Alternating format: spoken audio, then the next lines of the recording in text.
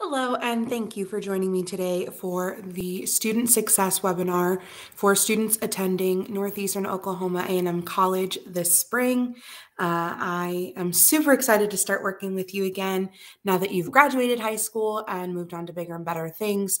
I figured I could record a condensed version of the presentation if you're not able to make it, or if you did make it and want to rewatch it, to get more information. So let's go ahead and get started.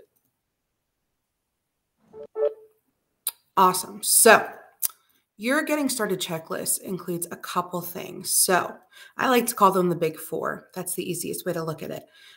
First, and you should have already done these, but if you haven't, that's okay too. We want to make sure we get that completed before classes start. First thing, we want to complete the financial aid process. You'll want to meet with your academic advisor to register for classes. You'll want to make sure you have reliable computer and internet access and a backup plan. I can't tell you how many times I hear, "Hey, Kim, my Wi-Fi went out," or "Kim, my computer broke. I don't know what to do." The important thing is that unfortunately, some instructors are more strict than others. And so they may not allow you to make up work in college. And so that's why we have to have a backup plan. And it's so, so important to think ahead. So think about resources in your area. Do you have a local library? Is there a McDonald's or a Starbucks you can go to? Can you borrow a computer from a family member or friend? Something like that. We want to have that backup plan established nice and early in case something goes wrong. And last but not least, you'll want to order textbooks. Now, as you'll see on this slide, not every class is going to require textbooks.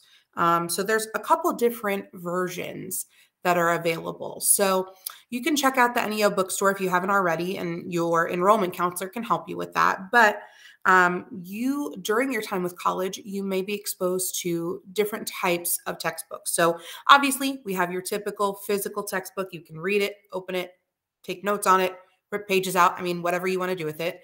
There's also something called inclusive access, which means you do not have to order a book. It is going to be available for you in the classroom, either through Red Shelf, which is like an app within the classroom, or via another link or a third-party platform, it's called. So, as you get used to classes, you'll be able to see which type of textbooks are going to be available, and you can prepare yourself accordingly. There is a limited window to a charge to financial aid, so you just want to make sure at the beginning of every semester that you do, take note of that deadline and order within that time frame. And I'll be here to remind you too. So you've got your books, you did your financial aid, everything's great, awesome. Classes are going to open on Monday, March 21st, and you will access them using a program called Canvas. Now, there is an app you can use for Canvas. Obviously, we want to try and use your computer most of the time, but the Canvas student app is a great way to kind of access the classroom on the go. So you can check your grades, you can message your instructor, things like that. But for the most part, you'll want to use your computer to access class. Every class you take will last 7 weeks, and then you'll have a finals week for a total of 8 weeks. So you'll get used to the classroom format pretty quickly. But my best pro tip, honestly, look at your syllabus on the first day. The syllabus is going to go over any classroom expectations. It will provide contact information for your instructor, policies, things like that, that are really going to help you be successful in class. You also want to make sure you look for a due date calendar that may or may not be on the syllabus. But if it is, it's a really useful tool to just kind of check things off as you get them done, because the deadlines for the whole class will be laid out. Emails and class announcements are also important. These are super important. This is primarily how your instructor is going to communicate with you. So you want to make sure you're checking your email, your student email every day, as well as class announcements when you log into the classroom. Just like in high school, you guys, if you get started early and you complete assignments daily, you're not going to have a problem. A little bit every day goes a long way. So just make sure you stay on top of it and you'll be just fine. Continuing classes. So You'll see this is kind of what Canvas looks like. So up here, you'll see the dashboard. You have the student taking 3 classes, for example. In order to access each of these classes, you just click on the name. So Biology 101, History 101, Intro to Communications. There is an upcoming due date section here. I say, you want to always go by the syllabus to be safe. So I wouldn't even use this upcoming due dates. I would look in your classroom and, use the syllabus to navigate your due date timelines. Class is going to look a little like this. I know it's hard to see, but it'll have everything laid out in modules. So one module equals 1 week. So you should see 7 modules. And then, finals will be available when that unlocks. Now, not every student will have this on their schedule, but a lot of students to start with take basic composition. And I'll tell you this, it's a tough class, not to scare you away, but to prepare you. This class in particular requires students to write a final essay, and that essay determines whether or not you pass the class. So it is a pass or fail option, which is why I host a webinar right before that essay is due to go over all the requirements and make sure that you are feeling prepared and set up for success. So for students taking basic composition starting on the 21st, I'm going to be hosting the webinar on Wednesday, May 4th. And that's going to be at 6 p.m. Eastern, 5 p.m. Central, or 4 p.m. Mountain Standard Time. So make sure you mark your calendars. Okay, let's be real. College is hard, just like high school was hard, right? But you got through it. That's the important thing.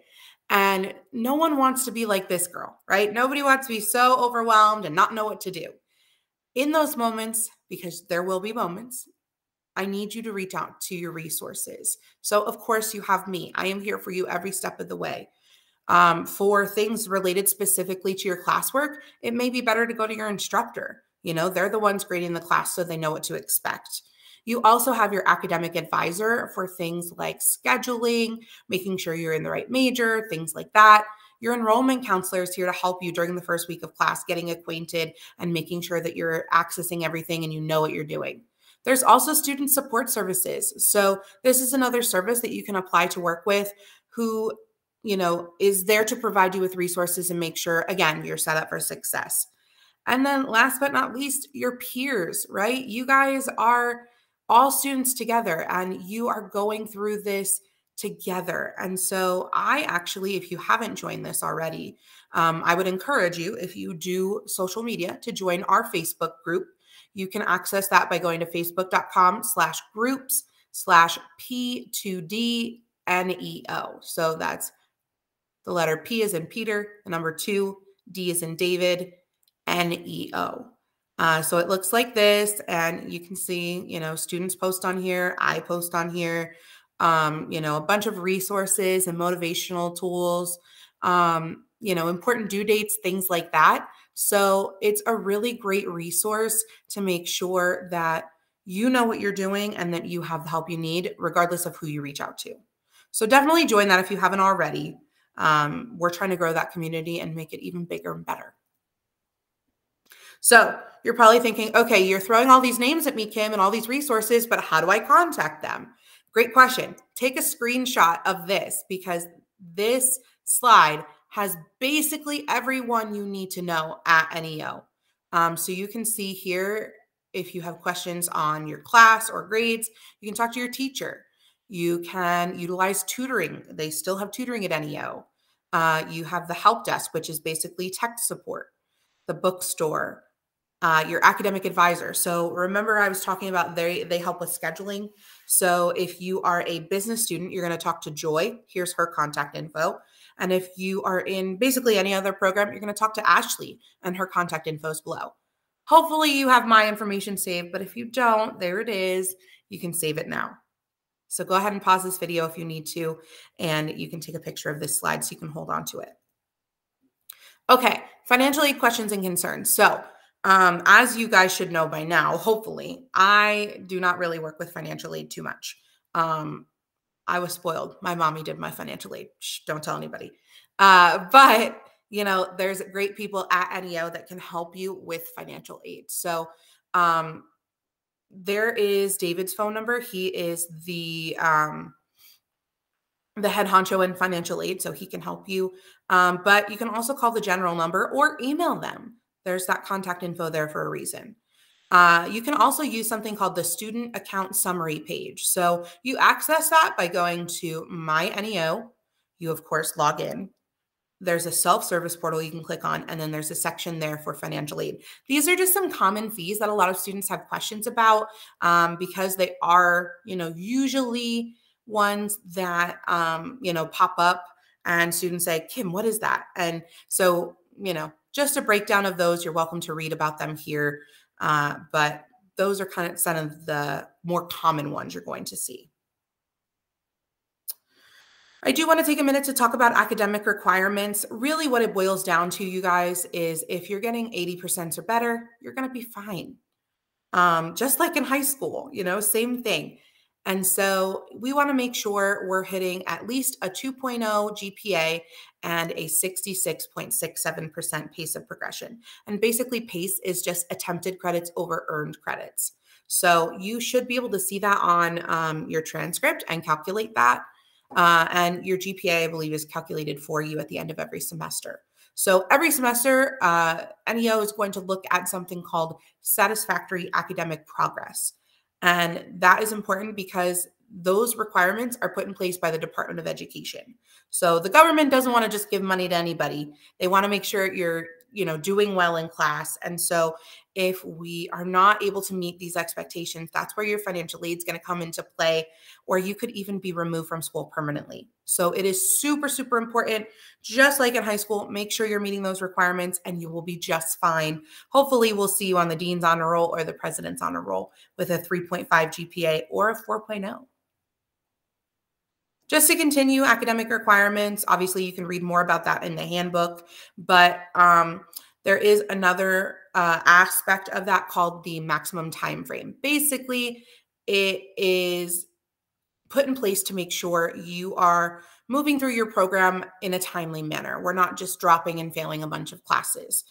So again, pass your classes. This is not going to be an issue. And you can read more about that in the handbook if you'd like. Dropping classes. Let's be real. Sometimes you're going to get freaked out and say, Kim, I can't do this. And in that moment, I want you to stop. Think before you act, okay?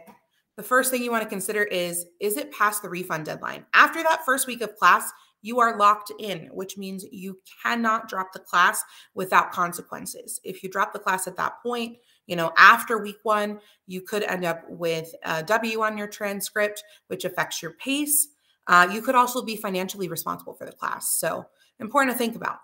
You also want to think about, is this class a prerequisite for my next classes? So if you're in basic composition, you need basic composition done to move on to freshman composition 1. You don't want to drop basic comp and then have to redo your whole schedule, right?